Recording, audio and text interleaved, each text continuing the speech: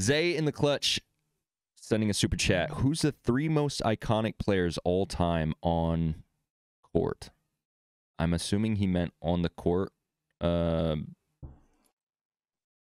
I don't know how to interpret this question. I'm going to make an assumption. I like it. That he just wants you to name the top 3 most iconic players all time. So like Allen Iverson, for example. Yeah. Michael Jordan. AI's top 3. Right. MJ. Michael Jordan. MJ, AI, and then I just need a third. I'm going LeBron. Kobe or LeBron? Kobe. LeBron, Kobe, MJ, AI. Yeah, I'm going LeBron, Kobe, MJ, and then I mean AI kind of got to be up there because he was iconic, and MJ and AI have to be there, and I think Kobe, LeBron can kind of swap, and Steph.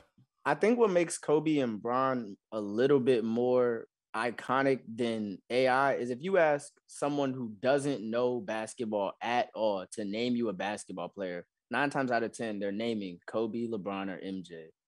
Almost exclusive. I'm not going to I don't really like that when we talk about iconic. I don't really like when people say, oh, well, like, when you ask a random person, because I think that in reality, that just means you're more popular, but I feel like popularity doesn't always make you more iconic than someone else. Like, that's why you can't really put LeBron in there now. Carry yourself.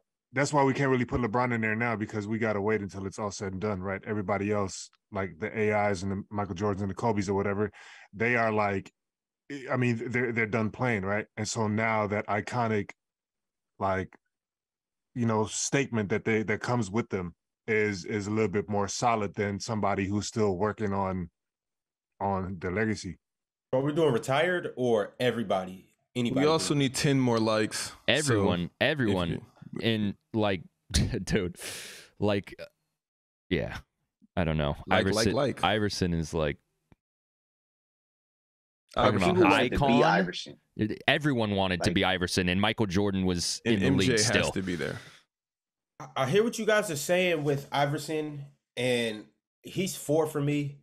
But I'm going to go with the 3 people that changed the game the most. And I think the 3 people that also, I mean, everybody wanted to be like too. I'm going to go Jordan, obviously, be like Mike. That's a thing. Then I'm going to go with LeBron.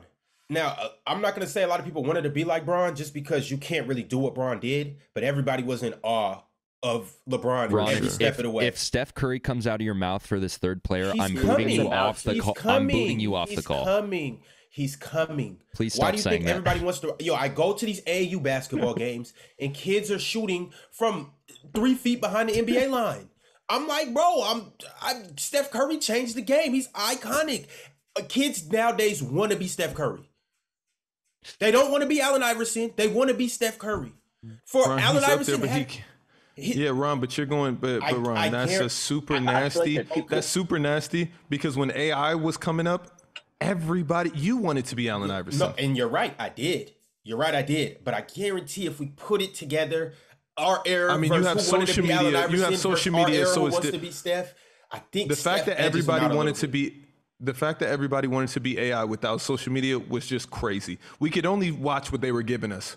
And they were giving us a lot of content on ESPN of one guy. And it always just seemed to be revolving around Allen Iverson. No, even more so than Kobe Bryant. I can't say that. Until Kobe took that next step. Ron, the only thing you're taking into account with Steph Curry is on the court. Off the court is where AI, that's where he beat Steph Curry. On the court and off the court because culture. He changed the culture of NBA and how you look at it. Because we don't big up Steph off the court as much as we should, and his business acumen and the way he carries himself. Oh my First off, let me get this off. Let me get this off. You better explain it in depth. Explain it in depth. Because he went into it on the interview with Draymond. He was with Nike.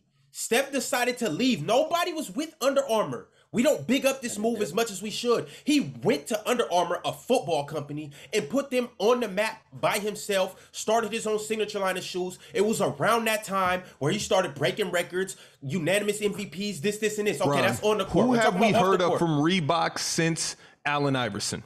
And you're right. Allen did do Reebok. No, but also Allen was the only person who has signed with Reebok. Who was with Reebok before? Why do we? Understand? Wait, no. Wait. You're talking. I'm with you. Nah, Ron. I'm not with you with that Under Armour shit because Under Armour is not on the map when it comes to basketball apparel. Number one. Number two. Ain't nobody. Yeah, right now, not more than what motherfuckers was wearing Allen Iverson's back in the day. You can say that. Now, it's also more competition in the shoe game now. It's also more competition. I don't care. What also is not happening is Under Armour retroing some shits that nobody even is going to check in 20. And I'm with you. We don't know that. We don't know that. Euro's right. We don't know that. We don't know that. Shaq. They are retroing AIs right now. Shaq was more iconic off the court in sneaker stuff than Steph was in that era. For what he did. Shaq is a crazy mogul off the court. Shaq top 3 off the court. Shaq top 3, top 5 off the court. All right, so that's how you're trying to make Steph off the court. No, I'm not. I'm saying I said Steph is underrated off the court. I'm making this easier. Zay just clarified his super chat. He said, I asked on court so y'all didn't add off court things. It's my bad. All right, now get out your bag. It's AI, or it's it's Steph. It's the player choice way. Yeah, them boys don't get it started. The player choice way. Yeah, the player choice way. Come and switch lanes into the player choice way.